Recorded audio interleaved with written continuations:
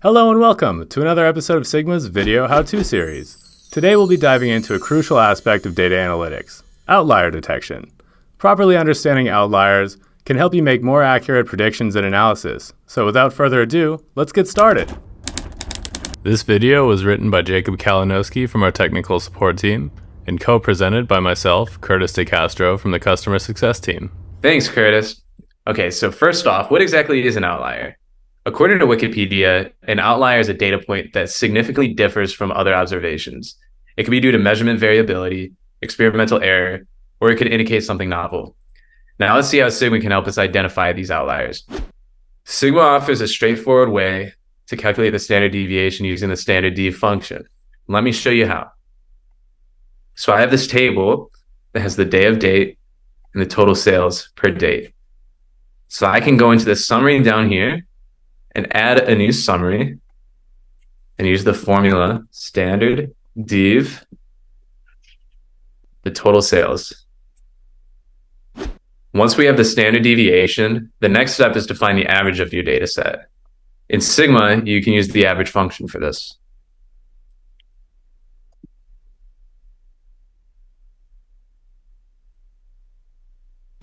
Now, how do we define an outlier?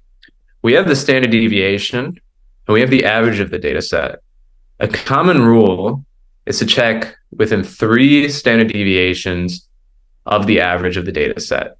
So we can start off with the first summary that will be average of total sales plus 3 times the standard deviation. And then we can do the same here, where we take the average minus 3 times the standard deviation.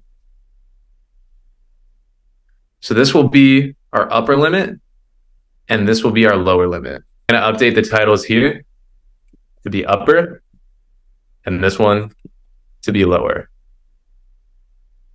Using these bounds, we can check if the values here are outliers or if they are within the upper and lower range that we have defined.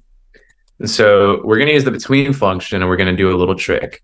The between function will return true if the total sales is between the lower and the upper limit that we have.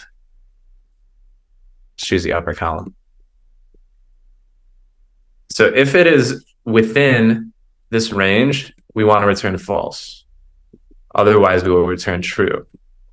The reason that we are doing it this way is because we are going to name this column is outlier. And if we filter to only true values, this will show all of the outliers that do not lie within this range. And there you have it. That's how you can easily detect outliers in Sigma. There are definitely ways that you can go a bit further with this. Such as using the moving functions, moving average and moving standard deviation. And if you want to get really fancy, then we can start diving into Snowpark and using Snowflake and running machine learning models. Thanks, Jacob. And there you have it, folks. That's how easily you can detect outliers in Sigma. And thank you for watching. If you found this tutorial helpful, please like, share, and subscribe to the Sigma user community for more insightful tips and tricks. See you next time.